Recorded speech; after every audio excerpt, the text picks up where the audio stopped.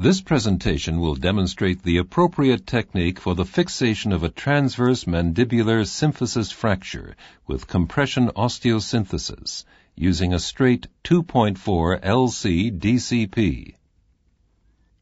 This fixation technique uses stabilization by compression, which relies on the bony buttressing of the fracture to help stability. It's a technique that provides a functionally stable fixation. The objectives of the exercise are to understand the importance of correct occlusion and anatomical reduction to reproduce the original shape of the mandible before fracture fixation is begun, the principles of compression and overbending, and the right technique for applying the 2.4 LC-DCP. Here is the clinical situation. Pre-operative radiographs are needed in two planes, usually an OPT and a PA mandible. CT scans may also be used.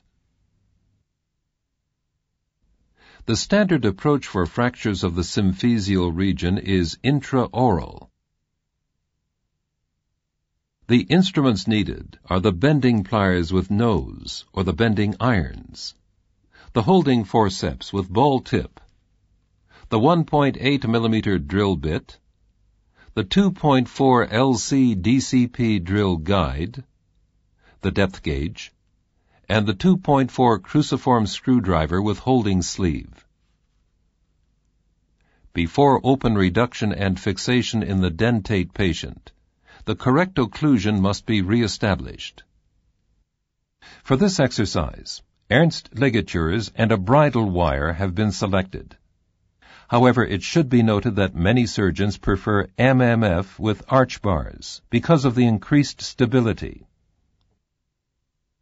Before the Ernst ligatures are closed, the bridle wire is applied. A bridle wire is necessary to avoid the formation of a gap between the teeth adjacent to the fracture line.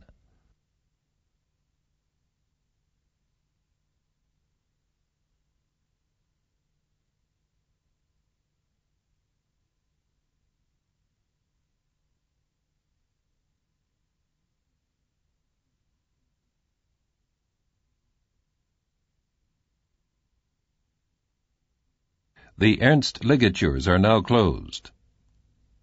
The 4-hole 2.4 LC-DCP plate is positioned on the mandible, centrally over the fracture line just below the tooth roots. The plate is contoured to the mandible using the bending pliers. The bending irons can also be used.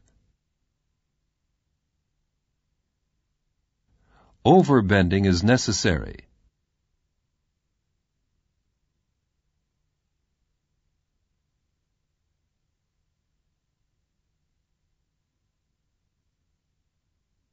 It helps to close the lingual gap and prevent condylar displacement. If necessary, the plate-holding forceps is used to secure the plate.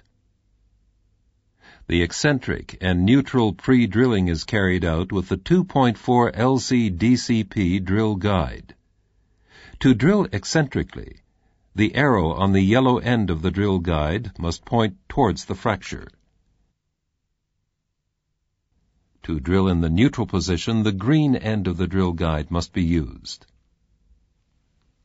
The drill guide for eccentric drilling is used in one plate hole on each side of the fracture.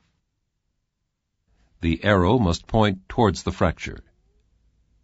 A bicortical hole is drilled using a 1.8 millimeter drill bit.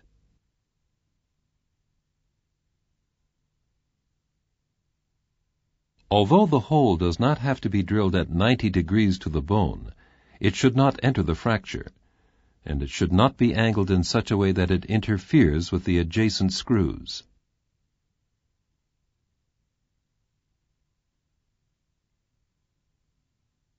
This is the eccentric position of the drill hole in relation to the plate hole.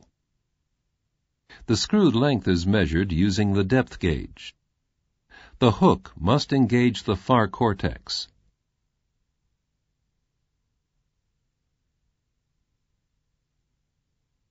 The 2.4 millimeter screw of appropriate length is inserted but not fully tightened.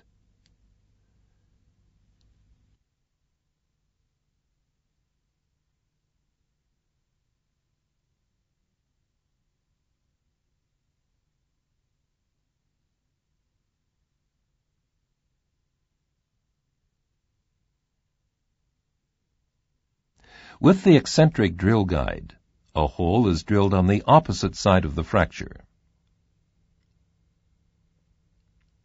The forceps is removed, and the drill guide is used to position the plate to maintain the eccentric screw position on the opposite side.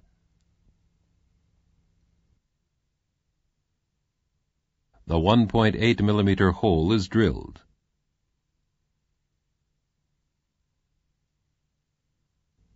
Once again, the eccentricity must be confirmed. The depth is measured. The appropriate length 2.4 millimeter screw is inserted.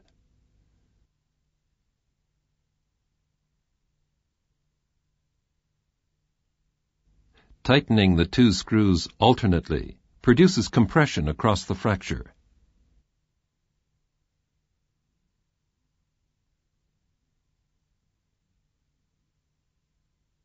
The gap is fully closed. The remaining screws must be inserted in the neutral position using the green neutral end of the drill guide. The screws need to engage both cortices and should protrude slightly beyond the inner surface of the mandible. The fixation is now complete. The Ernst ligatures and the bridle wire are removed. This exercise has shown the importance of correct occlusion and anatomical reduction to reproduce the original shape of the mandible before fracture fixation is begun, the principles of compression and overbending, and the correct technique for applying the 2.4 LC-DCP.